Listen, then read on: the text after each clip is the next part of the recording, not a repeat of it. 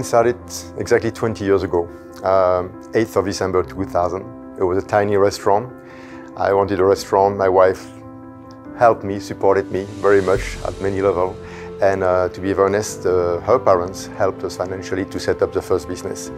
So in 2000, we opened in Central Mall, like a very little corridor, 35 seats, tiny place. She was working the floor, I was in the kitchen, one cleaner, that was pretty much it.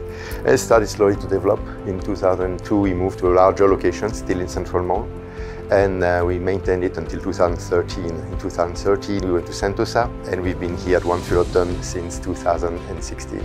The most challenging part at the very beginning was to keep the team together. That was very essential for us, and we maintained, not from a manpower aspect, but really like from a family. Everybody had to stay together.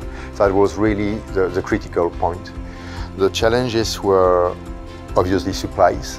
One of the challenges that was quite surprising was managing customer expectations at many levels. For instance, we could not accept groups more than 5 people. We had to restrict the numbers of tables. All those things were a little bit of a challenge, but we opened and we got happy. My wife had the idea of running that virtual Saint Pierre concept by bento boxes. So as everybody was going towards takeaway, roast chicken, things to finish at home, things like this, she wanted to work on something very similar, and that's what gave birth to virtual Saint Pierre.